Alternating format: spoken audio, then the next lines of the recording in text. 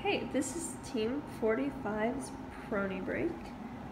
Just as a brief explanation, a Prony brake involves a shaft that converts the spinning of the motor into a force that's going to be applied onto the scale so that we can calculate the torque from the angular velocity. And so we have a program on our brick that outputs the rotations per minute and just runs our motor at the maximum speed, and then we have a stand set up here to hold the motor in place. Our shaft is made out of the shaft from the Lego part, and then it is bound to a nail using some glue and PLA, and then it's held in place by tape on this end.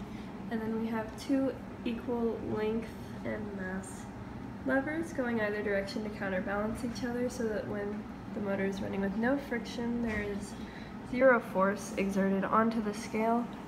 And then we are able to adjust the friction by tightening these screws here, which go through both screws. So I'll go ahead and turn it on. And so as you can see, it's now running, it's exerting a force on the scale, which can be read out, and it's also reading out the rotations per minute using our program. And then if we tighten it, it's going to exert a greater force onto our scale. And you can hear and also see that the rotations per minute on the motor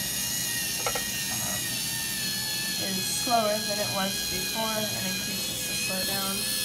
And there you've got the scale registering